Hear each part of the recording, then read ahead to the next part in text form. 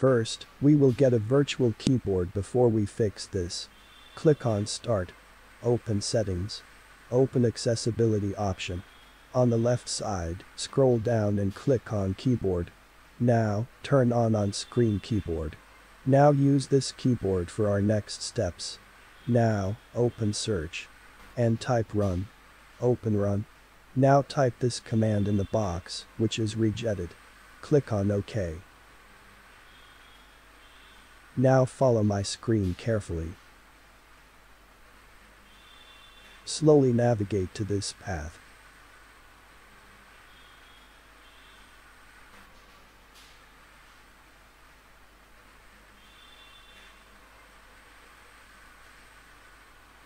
Now open this i8042 port.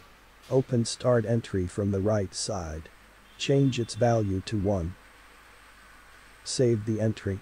Close Registry Editor and let's move to the next step. Click on Search. Then type Device Manager.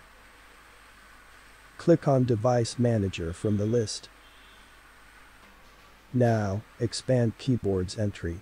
Right-click on the keyboard listed. Click on Update. For now, click on the first option. Once that is done, come back.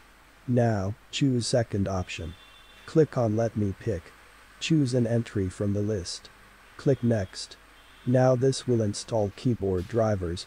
Close this, do not restart your computer yet.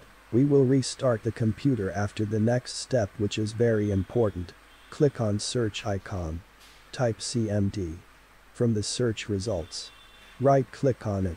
And select Run as administrator. These commands are very important to fix this problem. To avoid mistakes, you will get all commands in description below. Copy them and simply right-click on CMD to paste it. And hit Enter to execute them for each command. At the last, type sfc sap/scannow. And hit Enter. It will take some time to complete its process. Wait for it. And finally restart your system. That's it guys. Your problem is solved.